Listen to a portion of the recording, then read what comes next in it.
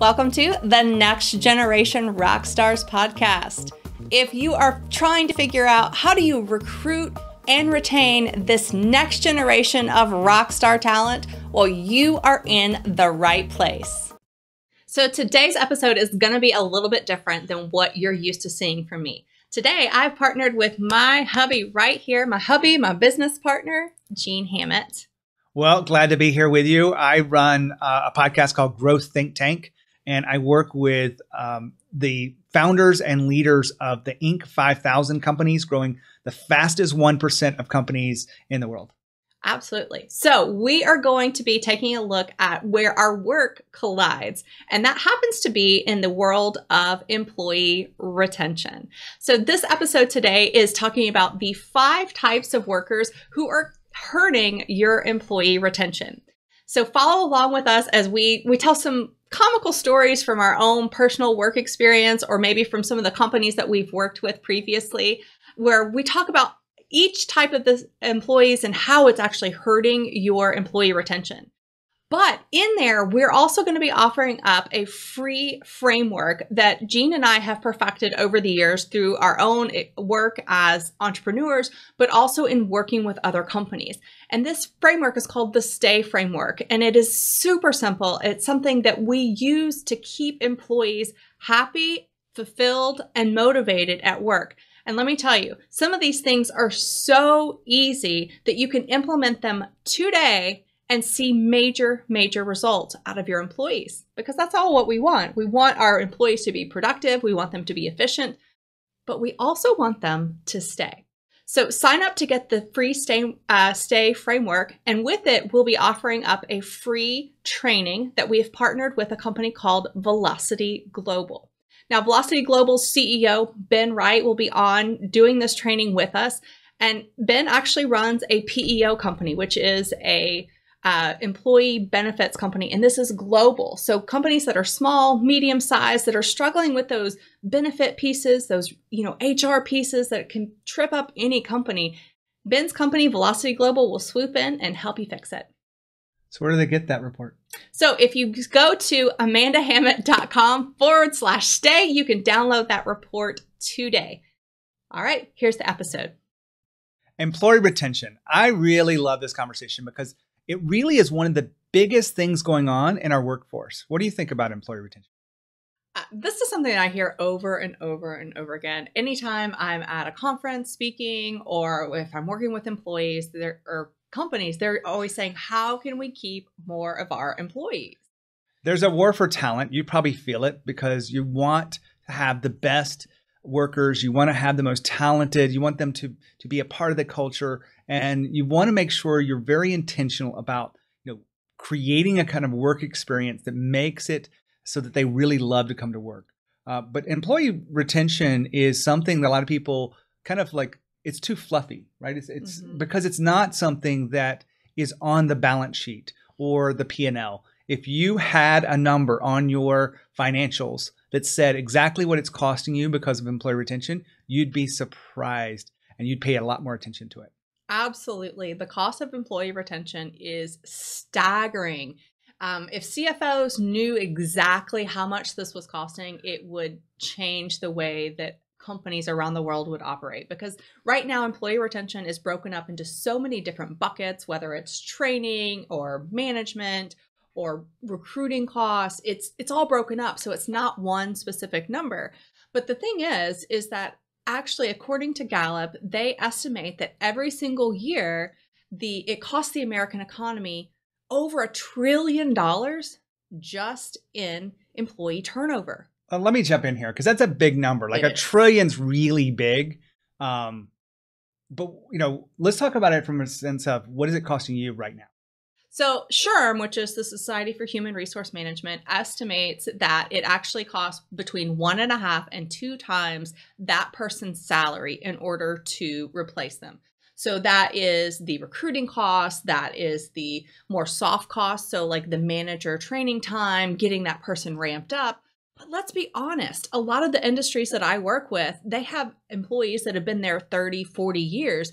That amount of corporate knowledge that walks out the door it's going to take years and years and years to replicate that into a new person. So that two times their salary, I think is easily done.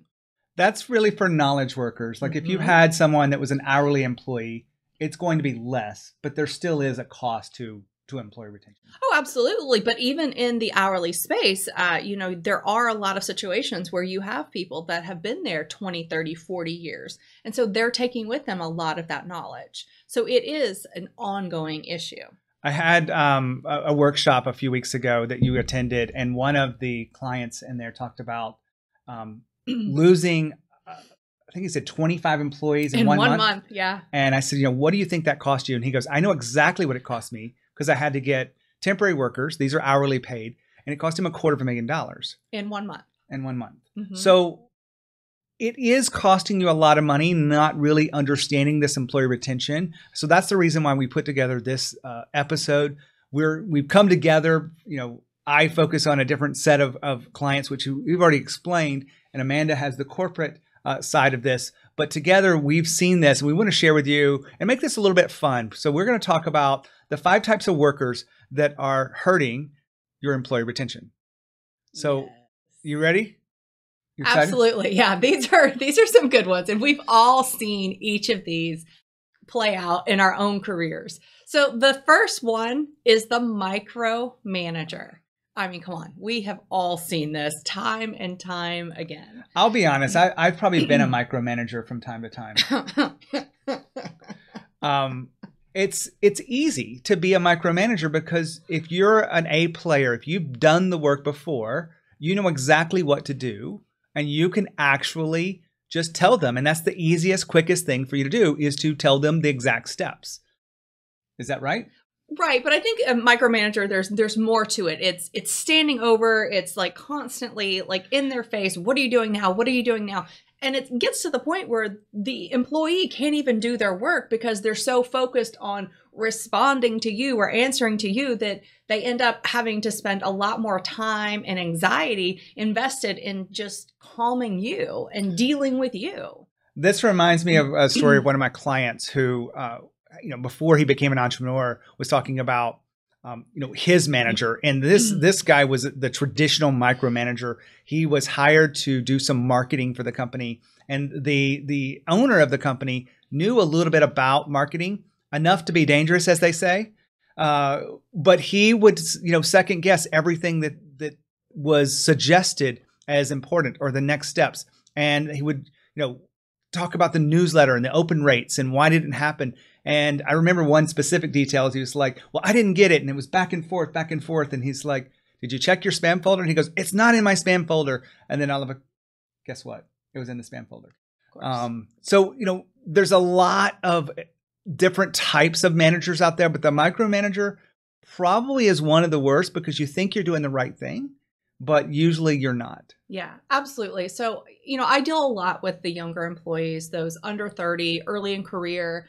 And this is something I hear consistently over and over again is this micromanager and how it's just devastating to your career in a lot of ways. I had a young lady come up to me at a conference recently and she told me about her manager, her former manager. She said that he basically had her sit down at the end of the day, not during the actual work day, but at the end of the day. And she had to write out everything that she did that entire day, broken down into 15-minute increments. Now, keep in mind, this young lady was not an hourly employee. She was a salaried employee. And he expected this to come to his email box no earlier than 6:15. Now, the office closed at 6, but she was not to work on it during the day. And she had to do this every single day. And if she didn't, there was consequences the following day. Now, I don't think it's going to shock anybody to tell you that she did not last even a year at this company before she was gone. And it all had to do with this micromanager. I want to make sure we connect the dots here because the micromanager, you may thinking, how is that hurting retention? Well, you may have heard this before. I think it's just so appropriate, but people don't leave jobs. They leave managers. Absolutely. Absolutely. And we probably all had bad managers that we reported to that caused us to leave companies. And that is the reason why it's number one on the list. It is probably one of the most common. And it really is something that we wanted to kind of draw you into this, because some of the others are going to be a little bit more, maybe even fun to talk about, because when we came us together, we had a lot of fun putting all these together and just for you. All right. So the second one is not a micromanager, but a clueless boss. Now, I'm going to talk about this from my own personal experience. I had a boss one time, and I'm not going to name names.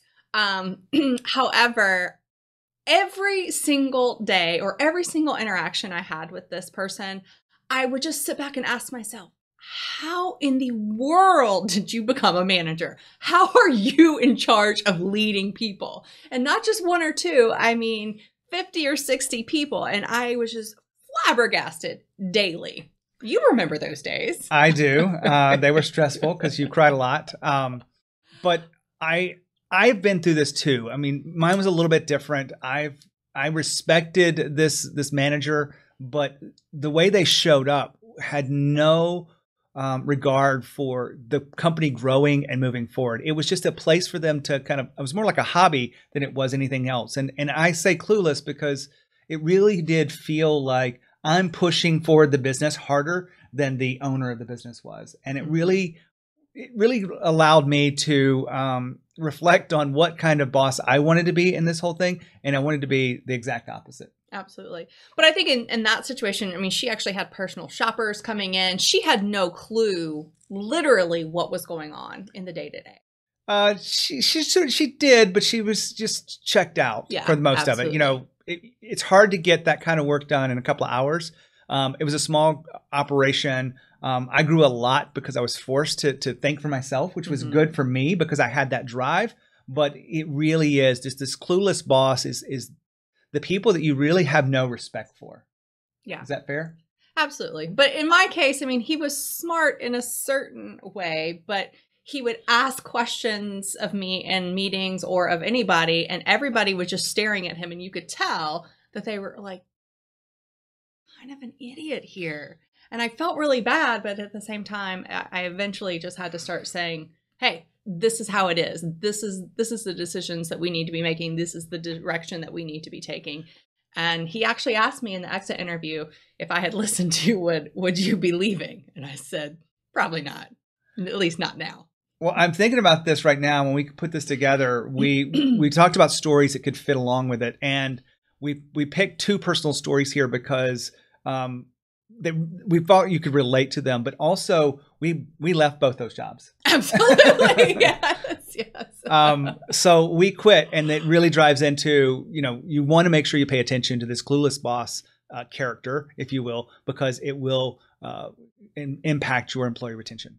I will actually say that this particular boss situation that I was talking about, the turnover there was enormous. I mean, it was a constant churn of employees, in and out, in and out, in and out. Some roles, obviously, a lot more than others, but it was like you almost got to the point where you didn't want to invest in getting to know somebody new because you knew that they'd be gone within, 6 months at the most. Let's hold up here for a second because we're talking about these types of workers that are hurting your employee retention. If you want to be a better manager and you want to really create the kind of leadership that people admire, then you want to have a simple framework that we've developed over a few years of working with leaders that will help you increase the employee retention. We call it the STAY framework.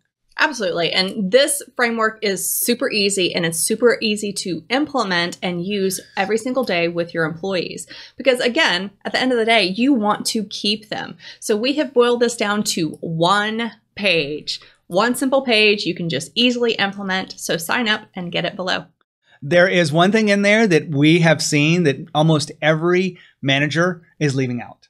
They don't even know to include it. They're actually opposed to it. But the power of this one little thing that's inside there that takes about 5 minutes is really a game changer when it comes to employee retention. Absolutely. I mentioned it when I spoke at a conference recently, and it was just profound to everybody in that audience. So if you want to get the framework to help you retain your employees, be sure to go to amandahammett.com/stay and download that today. All right, so the third type of employee that is killing your retention is the loafer. The loafer is the person we all know that tries to seem like they're working, but they're never really getting anything done. Yeah, they are doing the bare minimum in order to survive, in order to continue to collect that paycheck. And it's really frustrating for everybody else because they're actually having to pick up the slack because, this person didn't get things done on time, or they're wandering around the office, drinking coffee and talking to people. And what are they actually doing? What are they actually accomplishing? It's fascinating. Everyone knows that social butterfly. And they seem to never be really doing the work that they're supposed to be doing. I don't know how, when a manager sits down with that person, that they can actually, not just fire them on the spot. I think what it is a lot of times they're able to hide. They're able to find themselves into situations with managers who are not having these constant conversations about what's going on. How can we help you? Well, this reminds me of a story that I was involved with a company that went through a merger, and you bring over two cultures and they combine together. And that happens from time to time. And in this case, this founder was talking about, bringing over a group of people that just didn't seem to fit. And those people were told to really operate in a different way than what they were used to. Mm-hmm. And it really caused a lot of them to just kind of switch off. And so they just collected a paycheck. They showed up day in and day out. They were at the meetings they were supposed to be at. Everything looked from the surface like they were doing what they're supposed to be doing. But we both know the truth. They were just loafing around. Oh, absolutely. I have plenty of stories about this, whether it's my own personal work history or dealing with companies that I've worked with. But one, stands out in my mind. And this person wandered around, drank coffee, checked Facebook regularly. Constantly was updating Facebook or social media. And it was fascinating because everybody knew who this person was and loved it when they stopped by and chatted for a minute. But at the end of the day, what did this person actually accomplish? I'm still baffled by that. So we're talking about employee retention. I want to be clear. You want the loafer to leave. Absolutely. I was so frustrated with the loafer constantly. But that's exactly the reason why you need to be tuned into this, because that kind of person, that loafer, is driving others away. If you don't have a high enough standard for the work, then others won't take the whole job very seriously. Absolutely. And they'll be looking for a place where they can really be a self-starter. They can really be appreciated for doing the work, and they want to be surrounded by others that are doing the work. Absolutely. The loafer will drive away your A players. Absolutely. They can't stand to see this. And so, A players want to work with other A players, not with loafers. Got to lose the loafer. All right. So let's go into number 4, because it is, this is a fun one. We had to put it in there because it happens from time to time. I think you've had more experience with this than yes. I have. But the fourth type of employee that is killing your employee retention is the hothead. That one person that flies off the handle way too quick. They really over exaggerate certain things, and I'll be clear here. You want them to leave too, but you also want to make sure that you're creating a place, an employee experience where these people don't exist. Mm-hmm. Absolutely. For one, in this day and age, we need to, employee sense of safety needs to come. It's paramount to everything else. And in certain situations, these hotheads can get pretty extreme and can make you feel unsafe. Now, I worked with a certain hothead, and we found ourselves always walking on eggshells around this person, constantly tiptoeing. Oh, how is he going to react to this? And, some situations he would be great. In other situations, it would just explode.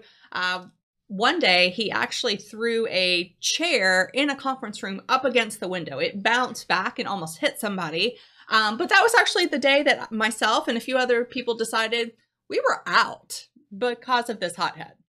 One of the number one factors of team success is psychological safety. Absolutely. This comes from the Aristotle work at Google.